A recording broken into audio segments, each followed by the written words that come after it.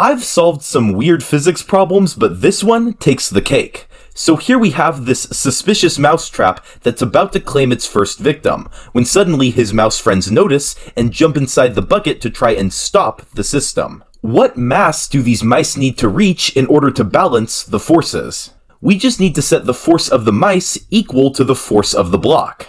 Now the mice are just dangling over the edge, so the force will be mg. And the block is sliding down the incline, so the force will be mg sine theta. I can cancel the gravity. The block is 100 kilograms, and the angle is 30 degrees. So the mass is at least 50 kilograms. Now if we ignore the mass of the bucket, one mouse is about 0.03 kilograms. So this means we need over 1,600 mice to disable the trap. However, here's my question in this whole thing. Why don't the mice here just warn their friend and have him run away? Wouldn't that be an easier solution?